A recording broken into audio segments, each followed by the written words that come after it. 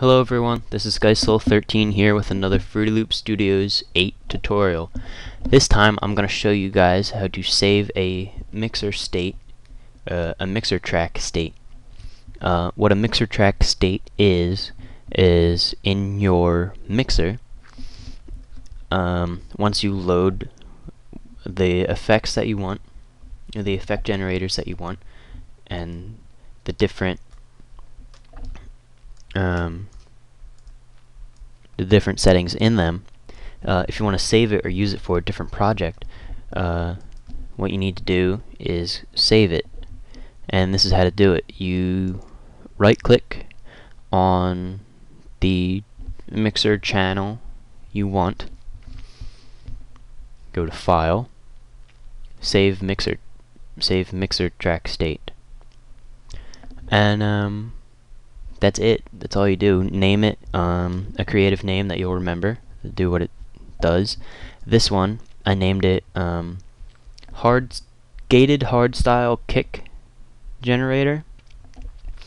The reason I called it Gated Hardstyle Kick Generator is because it takes a regular kick set that sounds like this, and it turned it, and with the presets I made using only Fruity Fast Dist, Fruity Filter, Fruity Reverb, and Fruity Bass Boost, it made a basic kick like this sound a little better. Kinda maxes out my speakers, but it does sound pretty cool, and I can limit it later. So I'm not going to show you guys how to make that kick just yet. That's for another tutorial. But for saving mixer states, it's real simple. Right click on the channel, File, Save. Also, Fruity Loop Studios has a bunch of built-in mixer states. General purpose mastering, which is great once you finished a song, reverb, tape simulation, chorus, default mastering, whole bunch of stuff.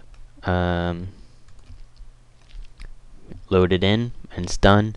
If you want to change it just a little bit, click on the effect you want and mess around with it. That's all for this Fruity Loop Studios tutorial, and I just showed you how to save a mixer track state. Thanks, have a good one. Bye.